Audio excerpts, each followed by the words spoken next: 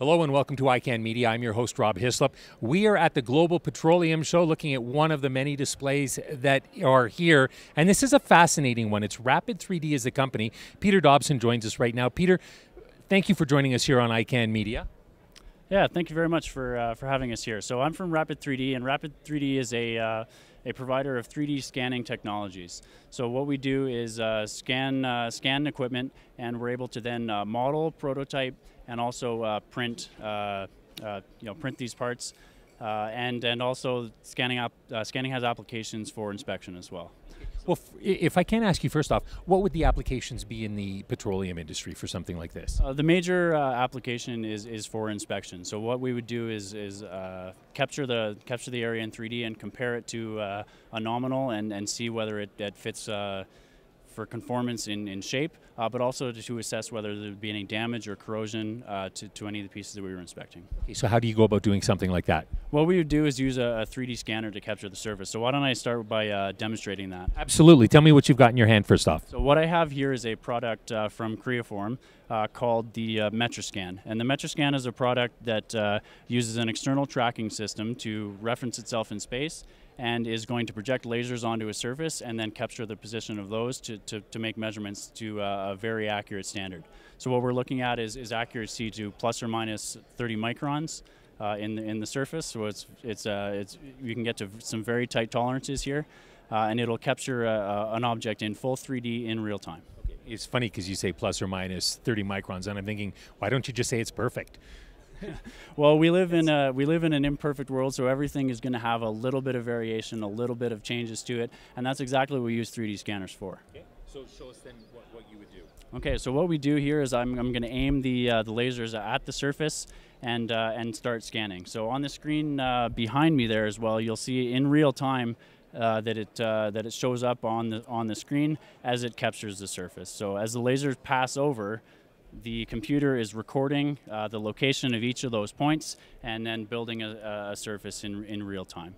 So then what is the practical application of this? What would you do with this and when you're done? What we would do with this is compare this scan data to a nominal part and see whether this part has been manufactured to specification.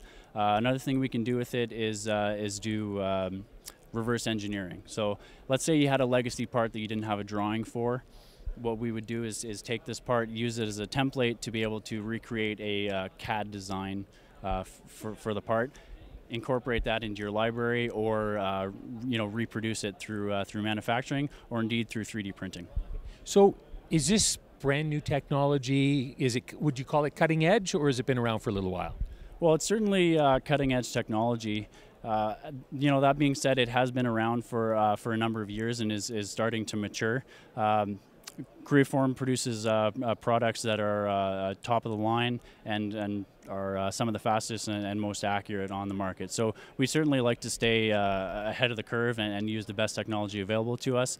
But the 3D scanning market and 3D printing market is starting to grow, and there are all sorts of different products that even consumers can get their hands on now. Well, it was amazing to see how fast you were able to draw that. I mean, it's not quite finished, but it wouldn't have taken much longer. You compare this to the amount of time that it would take for a visual inspection or a human to go over it and see. It's substantial, isn't it? Absolutely. Let's say for reverse engineering inspections, for a part like this that I have on the table, what I could do is spend a number of minutes scanning it to make all those observations, make all those measurements, and then reproduce that. Traditionally, with tools, calipers or things like that, where someone would have to come in and make all those measurements manually, you're right. It's certainly much slower to do that. This tool here is taking 480,000 measurements per second at its fastest, so it's really able to make a lot of those measurements very, very quickly, and we're able to cut down on a lot of the time it takes to reproduce a part. What's the response been to it here at the Global Petroleum Show?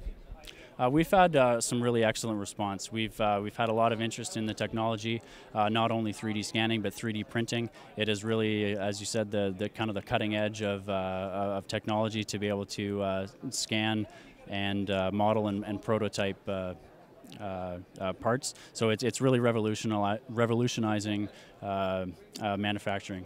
Peter, thank you so much for your time. Thank you very much. We've been chatting with Peter Dobson from Rapid3D.